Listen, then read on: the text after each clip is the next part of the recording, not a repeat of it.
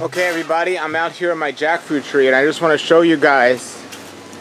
I have 1, 2, 3 and 4, 5, that one's a big one, and 6 jackfruits growing on this tree. And this is a black gold jackfruit tree. This is a soft jackfruit.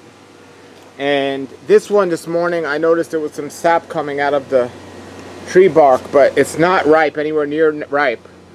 My neighbor told me it's because of all the rain we've been getting, but I'm going to keep it on the tree for now. Last year these jackfruits tasted amazing. They split from all the rain we had, and somebody told me to take them off, so I took them off when they were unripe, and they still ripened up. Now a lot of people that sell jackfruit these days, they don't let them ripen on a tree. They actually take them unripe and they sell them, and people eat them unripe as a substitute for meat. But I like my jackfruit ripe like a fruit, so I am not taking them off.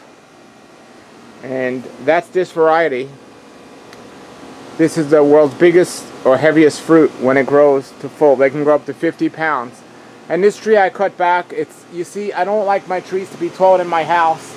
And this one is right now, but every year after I remove the last fruit, I cut it back to below the edge of the house. And let me show you some more stuff about jackfruit. This is another jackfruit I have, and this one's from seed. And for what I understand, jackfruits go really well from seed to be very like the actual fruit, as opposed to fruits that need to be grafted. So this one is from a seed, and it's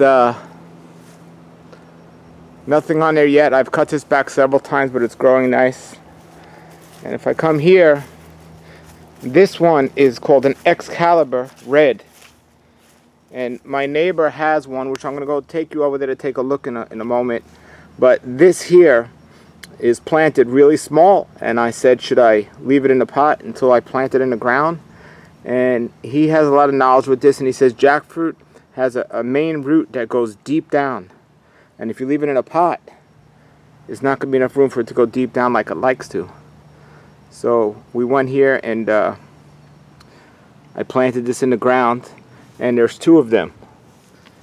He said as they grow, when they get to a certain size, then you could take out the one that doesn't look as good. And that's how you end up having 2 of them. So I got it right next to my bubbler for my well. So that's growing really nice. So this is another jackfruit tree that I have here.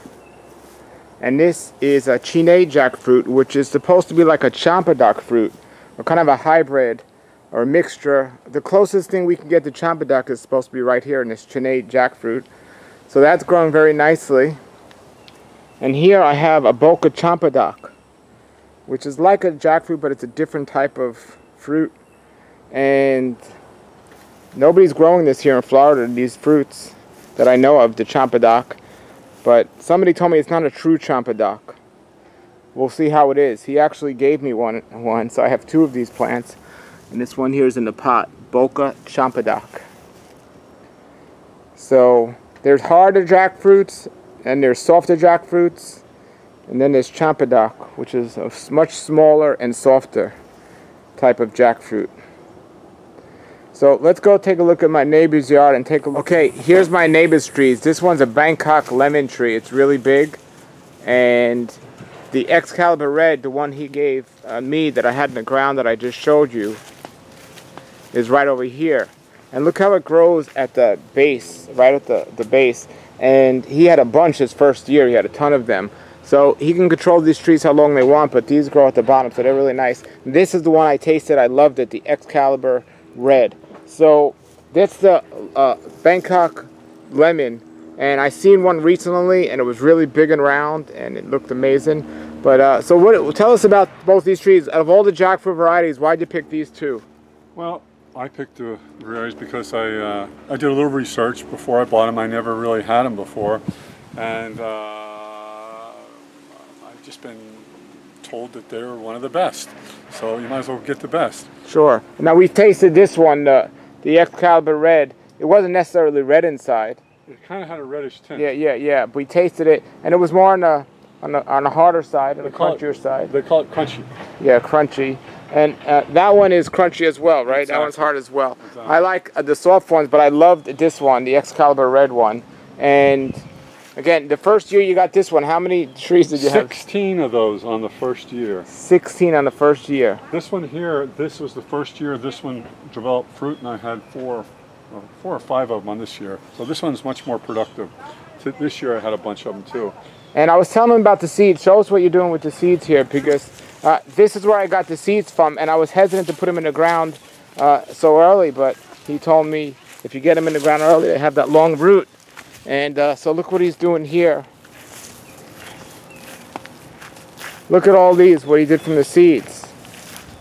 So I got all these growing here, and these are the ones I have in my ground as well. Now they're for sale. Yes, anyone looking in the South Florida area looking to get the Excalibur red jackfruit, these will come up. And you were saying you don't have to graft jackfruit, they're pretty much like seed. These are going to be pretty close to the parent plant, and within 3 years from now they should be producing fruit if they're grown properly.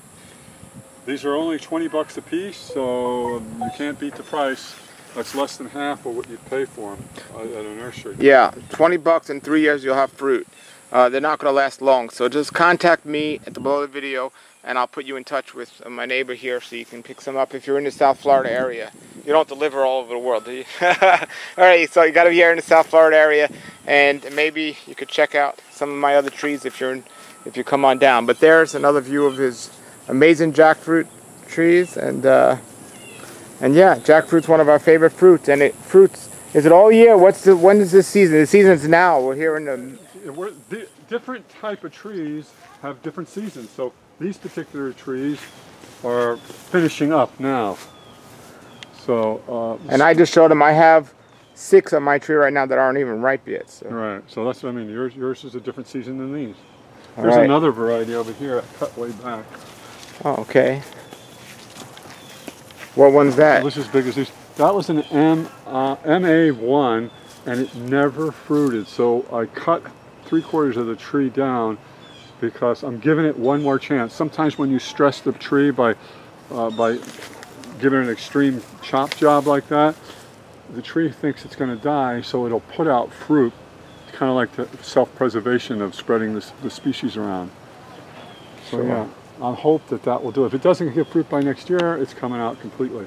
Okay, so maybe it'll do better somewhere else. So let's see what happens. We'll revisit this.